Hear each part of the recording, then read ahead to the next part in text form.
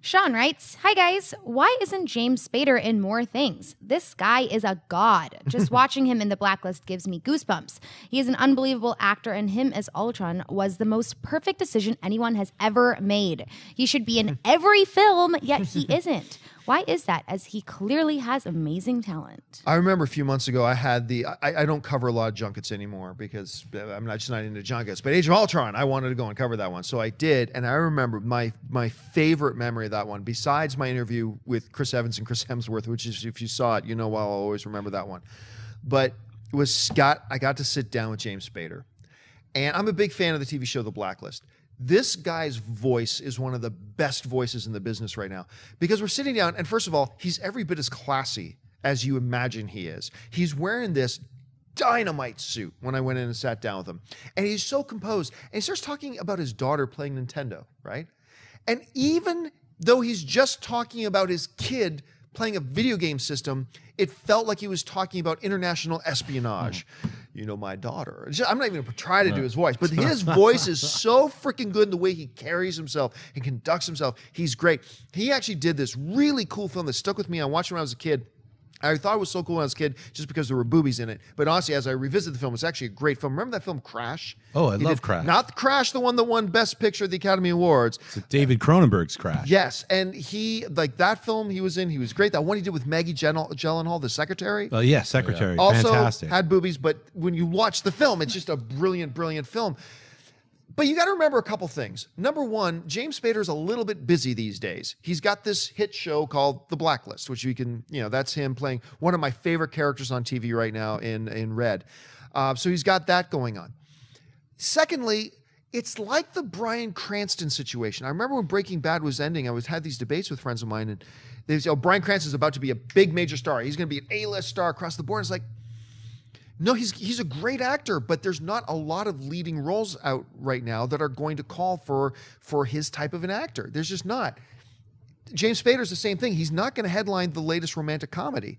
You know, he's not going to be the lead in Gambit. So the amount of roles that are going to be available to him are unfortunately a little bit limited, but you can bet that when he is in those films, he's going to knock it out of the park.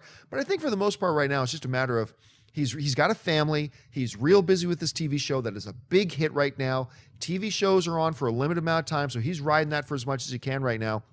So I think that's why you probably don't see him in a lot more stuff on screen than we do. And Christian, how do you interpret it? I agree with you, and it's just that voice, strings, like everything about, like everything he does. You do a much better James Spader than me. But he does. He just has that. He's got that smoothness to him. And when you guys mentioned Secretary, by the way, what you should have said is the real movie version of 50 Shades of Grey. Yeah, true. And he's just elevates. He's one of those guys. I'd like to see him have a career somewhat to what the resurgence of Michael Keaton or J.K. Simmons, like doing roles like that. But you're absolutely right. Like, especially on a network show, those are a lot of episodes, man. That's a lot of time. So when he goes and does something like Ultron, it's smart. It's like it's a big, huge Marvel movie. It's probably a nice paycheck. He's gonna it's gonna get his face out there more. It's gonna make more people watch his television show.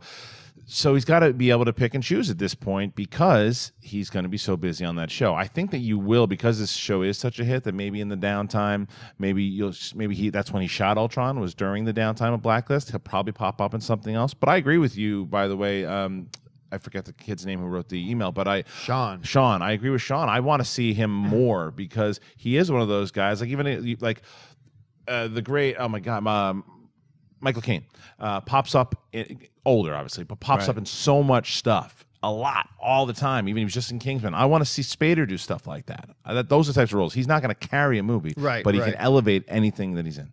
Well, I think he's been in so many movies, starting with Sex, Lies, and Videotape. You know, that was like Soderbergh's first film. That's his big film.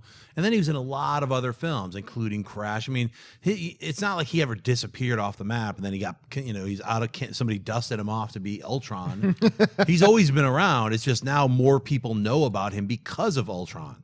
That's really it's the reverse. It's like he never was in a giant hit movie. He would take and pick selectively really kind of like off the wall and kind of strange films. And he's a great actor. He's a great character actor. So I think him taking on the Blacklist and doing Ultron only means we'll get more people getting an awareness of him, saying he's underrated, meaning he's going to get more roles. So I think we'll see him popping up in great character roles for a long time. And television has been very, very good to James Spader. I honestly think my favorite James Spader stuff out of all those movies, whatever. First of all, he's won 3 Best Actor Primetime Emmy Awards, all for playing the same character over 2 different shows. He played this one character, this lawyer in The Practice, and then that character got his own spin-off show, Boston Legal, that he did with the great William Shatner, and then William Shatner won a bunch of Emmys for that as well. And I remember that show, Boston Legal, that one of my favorite part of that show, they ended the show almost every episode the same way. Out on the balcony, if you will, of this high-rise, powerful office building, 2 chairs and a bottle of bourbon.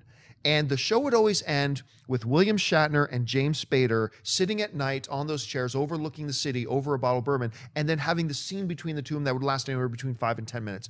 And those were always the most fascinating. That's the key of a great performer, man. Just put them in a chair talking to another great performer, and you're glued to the screen. And when they did that, I was always glued to it. Spader's got a great history with television, especially in the last 10, 15 years.